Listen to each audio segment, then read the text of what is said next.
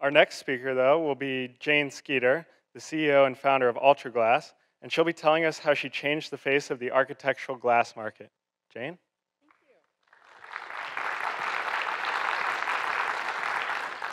It's great to be here. Thank you, Dr. Chang Levine, and your great TEDx College of the Canyons committee. Go Cougars! This is taken at the Honolulu International Airport. It's a 250-foot long wall of molded glass with a molten lava theme. We installed that last year. So let me tell you my little story.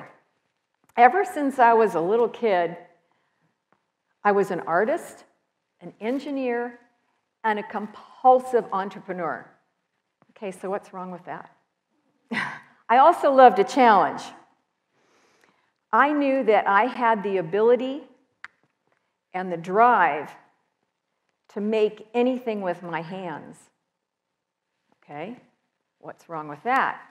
Well, the challenge was focusing that, was channeling that ability, but it was only due to the fact of glass's fascinating and versatile traits and characteristics that I've been able to maintain my fascination with it and passion for glass.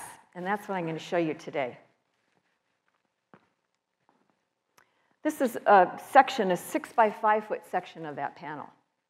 I want to take you back to when I started.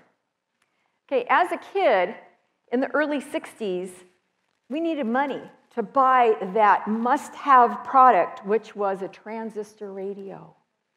It was really high-tech, and I had to have one. And also, I had to buy material to make clothes, and I had to buy product to make all the crazy things that I had in my head. So what was I going to do? The options were either mowing lawns or babysitting, neither of which paid over 25 cents an hour or appealed to me. So I thought, okay, what am I going to do? Now, this was the Mad Men era, right? Crisply ironed shirts and dresses, and that was before permanent press. It was also the era in the early 60s, think of it, where the women were going back to work. And so who was going to iron? Me.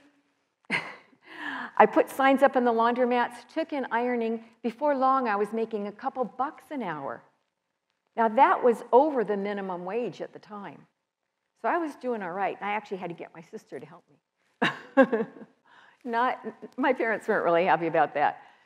But this was my first business, and it led on to many more. I couldn't help myself. So there is ironing. I started a clothing design and dressmaking business. Partner in a Porsche restoration business. I did the interiors, classic Porsches. Even a partner in a geodesic dome business, and was a sewing machine mechanic, and I did a lot of other things. I just couldn't stop. Also taught adult ed, colleges, various things. But when I discovered stained glass, which was kind of the resurgence of the antiques at the time, it was like everything had stopped, stood still, because glass was a combination, or stained glass was a combination of architecture and art, both of which were really my passions. And so, like all my other hobbies, it turned into a business, and before long, we were doing all kinds of things. So there really is no glass ceiling. What glass ceiling? We now turn glass into floors, to ceilings, and everything in between. And that's the only thing that's kept my focus on glass, on anything. I can't believe that I'm still doing it. So we did etch glass, one of our clients. Well, not many, but we were doing work on a lot of big mansions, and I saw other glass trucks there, and I thought, well, if we're already here doing the decorative glass, we might as well do the showers and the mirror work. And so there grew out of a whole glazing contracting business, and I got a couple contracting licenses in the meanwhile. But it quickly grew old because of labor issues, Stained glass was very labor intensive and a lot of drawbacks with incoming competition in the market and problems getting paid from contractors. I decided that I wanted to stay with glass, but be a manufacturer, bring everything in-house, control it, and not let the work go out until we got paid for it, which is another issue. So I introduced molded glass, slumped glass, also called cast glass today. And it was so much superior to the other products that we had been selling and that were decorative. And as you can see, it works in all kinds of environments. We could ship it around the world. We made special molds that could be reused. It had a lot of advantages. Getty Center, and you've probably seen it if you've been in Las Vegas. We've worked in about every project there. Made signs out of it, painted it, cruise ships. So there's hardly an installation that can't use some form of designed glass. When I see products today, I think, oh, that could be made in glass. Glass there, glass everywhere. Got glass on the brain. Water features, sculpture. Maybe you've eaten there, but combinations of materials. Even cabinet doors. We can mold it. So glass actually can be very fluid once you warm it up, but it's tricky. And of course, it can be customized. Big murals, this is a combination of various other multimedia. It has sound to it. It has a whole other story, which I don't have time for now, but it's quite fascinating. Showers, of course. And countertops, that's fairly new. Before that, what would you put in a bathroom area or a kitchen is granite. That's the expected, or stone, or some of the synthetics. But glass is a very beautiful and natural material, and actually also very hygienic. And a countertop like that, glass has greater compression strength than even steel. So it's stronger than most people realize. It was also the time, by then, around the turn of the century, this last one, that we wanted to add color, and tile was becoming very popular. So we started painting glass with the available materials, and even though the manufacturers of those products had promised us that it was going to be secure and permanent, it wasn't. And anytime that there's failure with our products, no matter if it was the customer's fault or not, I wanted to change that. So we developed a technology of firing actual glass pigment into the back of the glass that rendered it permanent and that color. We first tried to make it opaque so you couldn't see the substrate under the glass. That was the challenge. We later realized that it's also great to have it be translucent. So we now make all kinds of tile.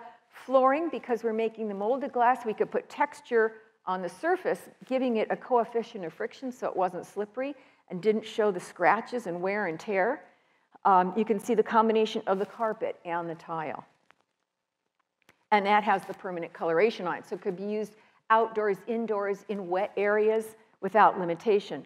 Behind counters, as a counter, here you can see it. Bars, lighting. So the counter is opaque and the lighting is translucent. We can use various types. And here's something that was a real challenge. The designers and architects came to me. They had a client that had searched the world for a glass bar. And we designed this, and it's all molded. It has a texture on it and the fired-in color, which we figured out how to make all at one firing. Some of the challenges on this is you can see this corner on the left. It's a 90-degree bend, and then it flares out and meets that top. To accomplish that with only gravity is a major feat. This is the Jefferson Hotel in Washington, D.C. It's a historic hotel. I sometimes wonder, okay, what kind of deals are being made by our legislators at that bar? It's also, I might add, very sensuous. So I won't talk about those other deals. Here you see some of the, it is you walk into this room and you have to touch the glass because it's very tactile. And doors, of course, painted, lighting. And this is where we stretched, and actually these glass veins that represent palm fronds are in the Japanese airline at the Honolulu airport. Things that you would never expect. Of course, balustrades, this gives you privacy as you're walking around with the skirt on if you happen to have one. We can bend it. manipulate glass in such a way that is really unexpected. But we wanted to take it further. And you know me, not being able to stand still and wanting to stay with glass, we now laminate. So it required new equipment and materials, but we are able to sandwich not just a liner, which also makes it safety glass, which is how normal lamination is done, but we encapsulate all different kinds of materials. So this is actually a mica schist. And it makes it safe for staircases and flooring. We can actually print on the film too and encapsulate that. So much can be done with it. This is a fairly recent project done at Hilton Hawaiian Village. And these are great big, like 5-foot by 10-foot panels of these big water drops. And we collaborate with the designers and the architects to make sure they're getting exactly what they want. But if you take a look at these areas that look like fish scales, this is what they look like up close. That's called dichroic glass. Most of the time you've seen jewelry made of dichroic glass. It has 3 different colorations on it. It's really beautiful and it's very expensive. It's about $1 a square inch. So you can imagine the cost of these. We actually took them, cut them, and molded them to form these fish scales. Okay, one of my pet peeves, changing gears a little bit here, for years and years was seeing all the scrap glass just going into the trash can and going into landfill. Glass is safe, but it's a waste to have it go there. And it costs a lot of money to truck it away, bring it back, fire it. So I have a patent on this. It's called UltraGlas-E. We turn the glass into beach glass and then put it between grids. And it becomes all forms of building materials. So it can be, that's a water feature, but it also can be gates and walls, partitions and screens. It's very secure. Just another form, another way of keeping and diverting glass from landfill. It can earn up to almost 3 credits for a LEED certified project. My newest, most exciting product is building integrated photovoltaic. Now, solar panels are great, and they have the right installation. They're perfect. But what about a tall building? How do you generate energy in a tall building with a very small footprint on the roof that competes with the air conditioning and the telecommunications that you have on top? What about all of that surface area? All of that surface area can actually be generating energy as well, because building integrated photovoltaic, this actually an organic film sandwiched between glass, can generate energy in low light. It doesn't have to be at 90 degrees to the sun, and it can be used anywhere. It also makes a surface of a building, and it can be for the area that goes between the windows and actually also the windows. So here you can see it. Now it's actually getting more clear. This was taken several years ago. There's new technology that's more productive and more transparent. I see it as the way of the future. There will be many, many opportunities for this particular technology to grow and to come of age, really. Buildings are great clad in glass. We all know that. But why not let it energize the surface? What about making balconies with it? So many opportunities for it that I'm very excited.